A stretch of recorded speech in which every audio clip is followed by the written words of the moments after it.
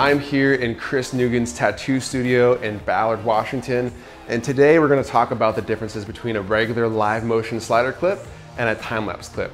Let's check out what we're setting up here.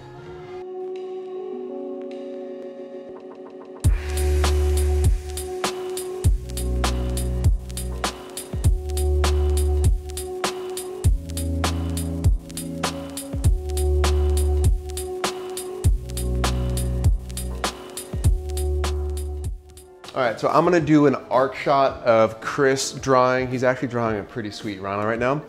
And I'm kind of getting an over the shoulder reveal so his hand isn't obscuring what he's drawing. So I'm a little high up on the slider. And you can kind of get a good picture of what this shot looks like from left to right, just arcing around what he's doing. All right, so now we're shooting the time-lapse sequence. We're shooting the same exact in and out points that we did for the live motion move, except we're in advanced time-lapse. I have my intervalometer cable plugged in. My shutter speed is set to camera because I'm setting my shutter speed in camera, which is 1/3 of a second. I have 1.8 ND on there so I can get more of a motion blur as he draws. Duration, I think Chris draws pretty fast. So I'm gonna set this to 10 minutes. And then the playback I'm also setting to 10 seconds, 10.4 seconds. And I'll start it and see how it goes.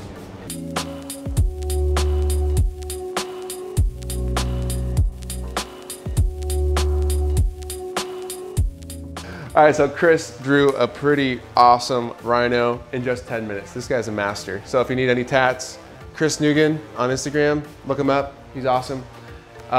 If you have any comments or questions, list them below. If not, let us know what you want to see next week. We'll see you then.